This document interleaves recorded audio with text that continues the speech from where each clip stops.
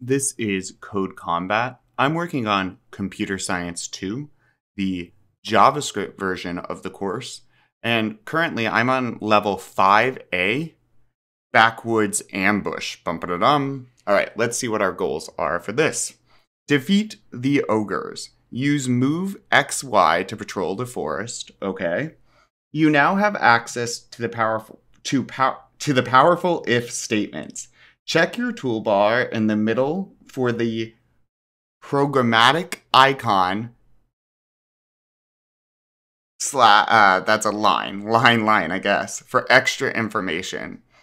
If statements are a fundamental tool for programmers, create them by typing, and here's an example. We make a variable if, and then anything inside of here. So if whatever's this is true, so if enemy equals something, if it equals an enemy, then it will run this code. Otherwise, it skips it. All right, let's see what we need to do here. Attack the enemy if it exists. So why would we do this? Why if the enemy exists? Well, first our hero is going to move. Got that, check. Now, we set this variable enemy equal to hero find nearest enemy. However, once we make a variable, and remember variables are like X and Y in math, this represents something else. In math, it would represent, X would represent a number. Here, enemy represents whoever our hero sees, right? So hero find the nearest enemy. Our hero looks around and whoever he sees, he now gives them the name enemy. However, if he finds no one, enemy then equals no one or undefined. So if our hero looks around and doesn't see anyone, enemy still exists. We made this variable. It just equals nothing or undefined, which is why we're using this if statement. This says to the computer, if enemy equals something, if the hero found an enemy, if an enemy exists, well, then attack that enemy. Because there's no reason to attack if the hero looks around and finds nothing and then enemy equals nothing. So let's see what we have here. It looks like we're moving to the next point. And if enemy, attack the enemy if it exists. So you can kind of refer to up here. It wants us to do the same thing. Hero dot attack, and there we are. I'm just going to click on it. Enemy. Now also remember, variables can be whatever you want, right? However, I don't have to write var again or variable again because I already created this variable up here. Now I'm just resetting it. I'm redefining it. I'm saying, okay, now enemy equals, hey hero, look around here, find the nearest enemy. If you see anyone, that's now what enemy equals. I could make this Fred. I would just have to change all of this to Fred and this to Fred as well. I'm going to leave it, though, as enemy for convenience. Okay, so now hero attack if the enemy exists. And let's attack again.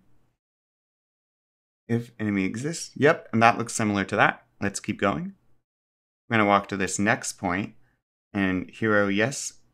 Hero if statement to check if the enemy exists. So here we're reassigning our variable. Again, we don't need var because we created the original variable up here. So this variable exists. We're just giving it a new thing, right? We're saying, hey, hero, look around, and now that equals enemy. So use an if statement to check if that enemy exists. So at this point, if our hero looks around, or look around and see if there's an enemy. If there's not, this will equal nothing. If there is, it will equal that enemy. So now we need an if statement again to check.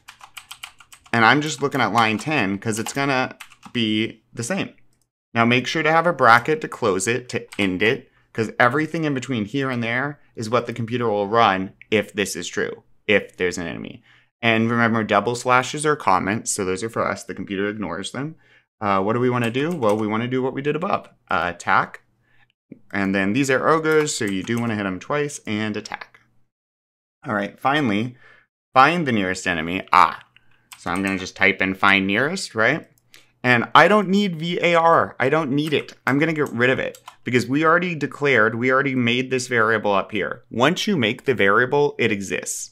We're just reassigning it as our hero moves to equal whatever enemy he sees that area. So this already exists, but we want him to look around. We want our hero to look around.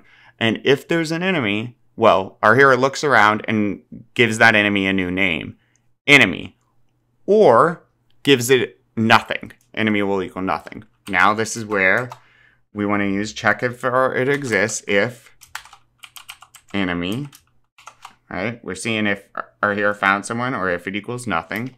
I'm going to hit enter to close this out. Oh, I didn't make sure to put brackets. It doesn't work if you don't, because that's how the computer knows where the if code starts and ends. Attack. I'm going to hit enter and attack. So remember, the computer runs, if this is true, the computer goes through this code. It knows from the start to the end. Otherwise, it just skips it each time. All right, let's see how this does. I think, this is looking good. I'm going to hit submit.